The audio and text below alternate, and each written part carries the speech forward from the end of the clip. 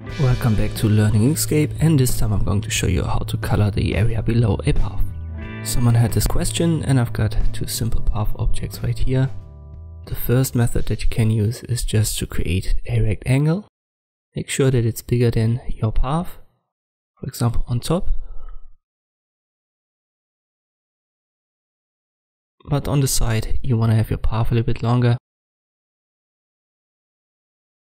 Let me give it a red color so that you can see properly. So I use Shift and click on red color swatch and make it thicker. So you can resize your rectangle to make it smaller on the sides. For example like this.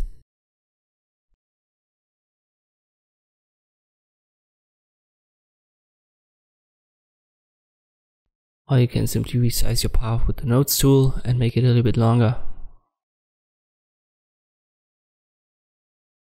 It's just important that it is on one side a little bit longer than the rectangle. Once you've got that, it's selected, I go to path and stroke to path to turn the entire object into path, then shift click on rectangle, then go to path again and use division. So we can delete the top part now, and here's still our path. So let me make that red and the area below is now colored.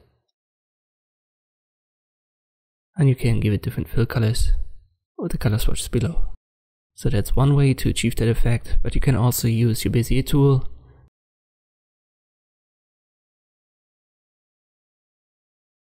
Make sure the snapping is enabled and then add a second path. And close this shape, shift click on both elements, then path and union.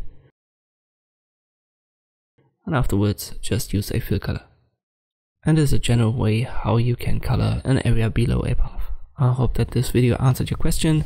If not, let me know in the comments below. Thanks for watching and I'll see you next time.